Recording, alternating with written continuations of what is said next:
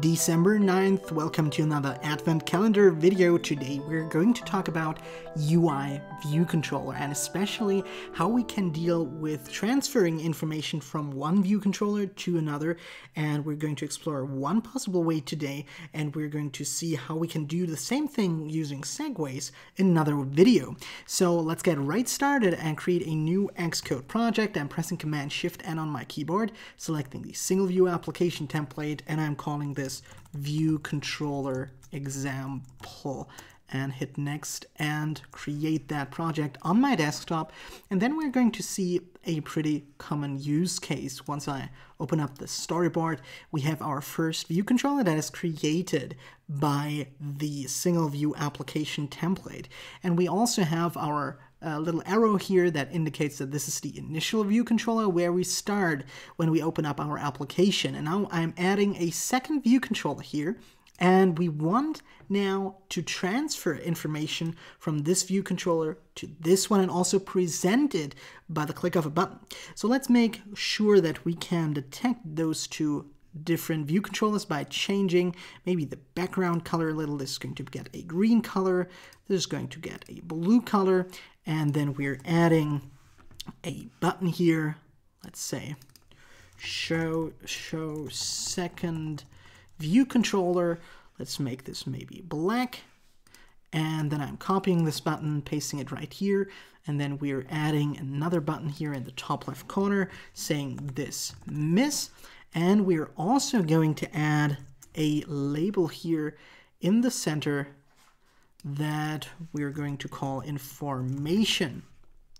And in this label, we want to display text that we send to our second view controller from our first view controller. And now, just to make sure that the layout works on every screen size, we set the auto resizing masks for information, for example.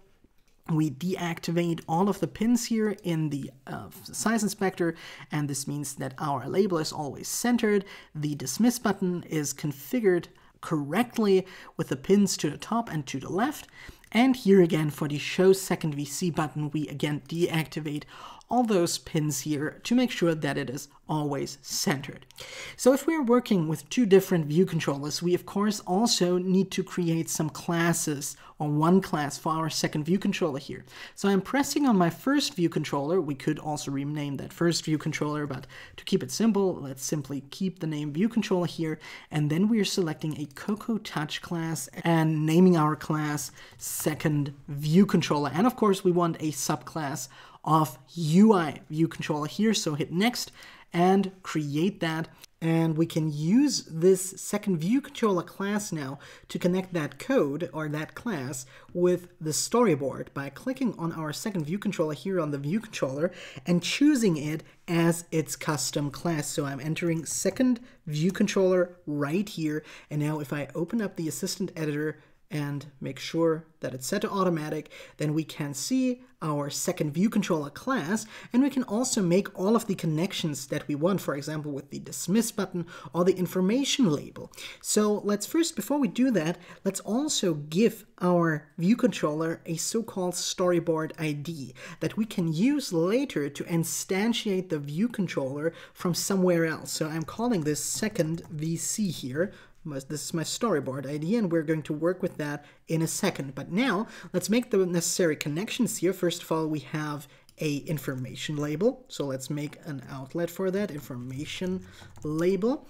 And we do not need an outlet really for our dismiss button, but we want an action. So let's press Control on the keyboard and select action as a connection, and maybe we call that go back. And we are going back to the first view controller if we press this button. But now let's go back to our first view controller here and create a new action for this button, for our show second VC button.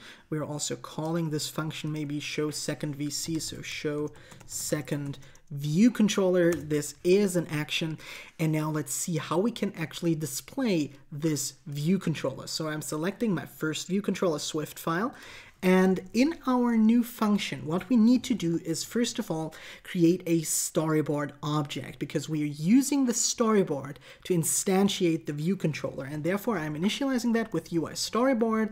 We have to provide it with a name, and this is the file name of our storyboard, which is main, and we specify nil for our bundle.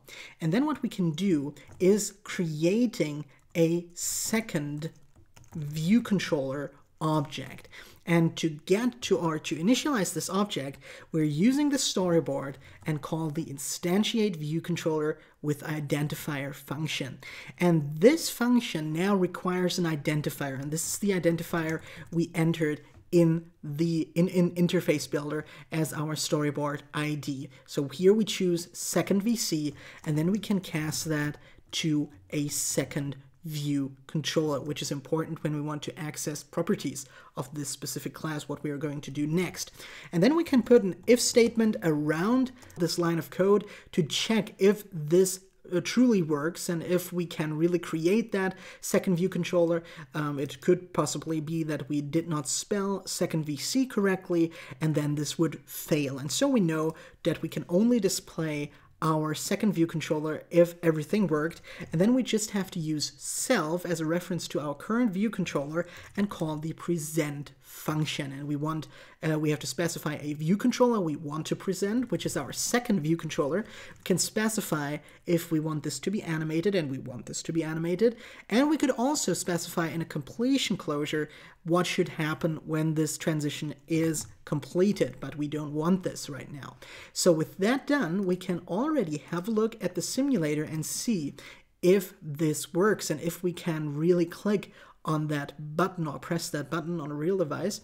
And here we go, we have our first view controller. I press show second VC, and here we go. Now before we display any information, let's handle this dismiss button. So let's go back to our second view controller, and to dismiss this second view controller, all we need to do is again call self and dismiss, and we are again asked if we want this to be animated, and we could again specify a completion closure here. So let's run this again, and now we should be able to go back and forth with our view controller. So I show my second VC, and now I go back and I can show it again, and so on. But how do we get information from one view controller to the other? So we have two possible approaches here. The first one is actually creating a property here. This could be a computed property for, let's say, info object, which is a string, and this could be optional since we might not always want to provide our label with information. And then we make this a computed property by adding some curly braces, and then we can use did set in our computed property and perform one block if we set information into our info object, if we initialized it. And then what we can do is use, for example, the information label, its text property, and set it to our info object's content. So this is one possibility we have. But when we are going back to our view controller now to set our object, or to use our info object, we could use our second VC and use the info object as soon as I built the application once. So second VC and info object, and I set this, for example, to hello world, like this. And we run the application now, then we're going to encounter an error. So let's just see that in the simulator we press show second VC, and then we have a fatal error, unexpectedly found nil while unwrapping an optional value. And the problem here is that we set our text property of the information label before the information label is created. That means that what we should do is set the object after we presented the view controller. So this is going to take place very fast after we press the button. So in most cases this should work, and as you can see we have hello world here, so no problem there. But another approach would be to take the second view controller and do not put this did set into our info object, so we can remove that. And what we could do instead is simply do the same thing, set the information label's text property to the info object in View.Load. And this would give us the possibility to go back into our view controller and also set this property info object before we present our second view controller. So if we have a look at that now, this should work also pretty well. So here we are, we have our hello world again, and these are the two approaches, and you need to decide that based on the number of operations you want to perform with your information object, what you want to display in the user interface. Is there an animation going on between the two view controllers where you need the information a little earlier? So these are two approaches that you could choose, and also creating a view controller object using storyboard ID and the instantiate view controller function is also only one way to present a second view controller or multiple view controllers, and we're going to have a look at using segues in another video. And if you want to learn more about UIKit, make sure to check out the complete Advent Calendar playlist in the video description below. Thank you so much for watching today, and I'll see you tomorrow.